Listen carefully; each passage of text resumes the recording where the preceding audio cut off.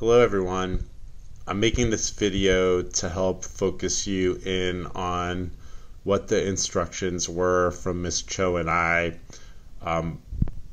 for completing your exit ticket when watching this video in which the teacher reads the first part of the book Flight about Charles Lindbergh.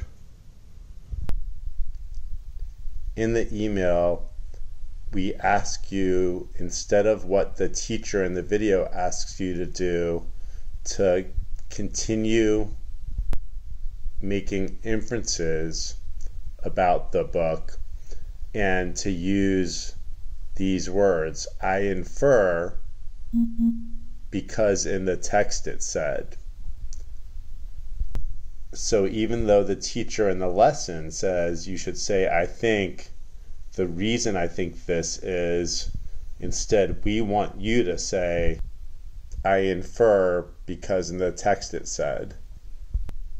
We also provide the same sentence frame at the top of the handout. Now remember, you don't have to actually use the handout. You could just write this on a blank piece of paper. But again, it says, I infer because in the text it said. And you'll notice when the teacher is reading aloud the book Flight, she stops 4 times. And so each of these stops, stop 1, stop 2, stop 3, and stop 4, are for you to write down your inferences after she stops reading each time. So let me give you an example of what someone might do after stop number 2. So listen to this part of the read aloud first. To touch this fire will plunge the plane to the ground. There is an extra fuel tank in front of the cockpit. Because of this, Lindbergh cannot see straight ahead. Will the Spirit of St. Louis, with its over 5,000 pounds, rise up in the air? To keep the plane lighter, Lindbergh is leaving behind his radio and parachute. Will that be enough? He has been up all night getting ready. A thought runs back and forth through his mind. It is still possible to turn back, to return home.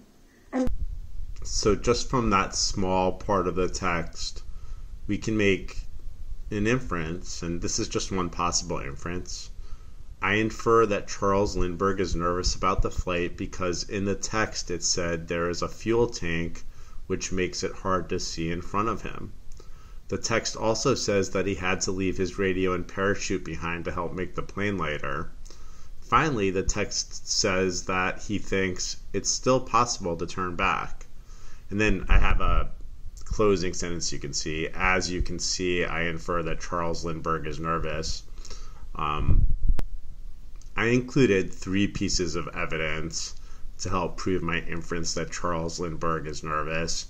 You don't necessarily have to include that much evidence for every inference, but I did want to make clear how to use the sentence frame that we've asked you to use during each stop when you write about what you just heard in the text.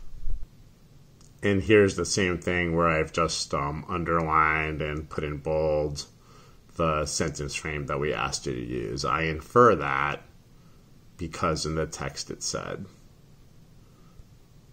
There's definitely a lot more inferences you can make from the part of the text that we just heard and from the rest of the text at each stop. So make sure you listen carefully. I just wanted to model for you what we're looking for, an example of one inference that someone might make from a very small part of the text.